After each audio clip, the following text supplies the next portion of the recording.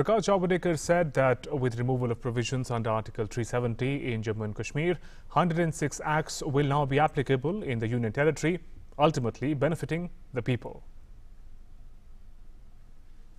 370, abrogation of 370, creating a Ladakh new Union Territory, giving people of Jammu and Kashmir their rights which were denied for years together. For 70 years they were denied. 106 acts which are applicable throughout the country are not applicable in Jammu Kashmir. And that when he gave it, there was practically all corners supported him in the House, and 370 was abrogated with 370 exact votes in Lok Sabha. Union Home Ministry has termed as incorrect and fabricated Reuters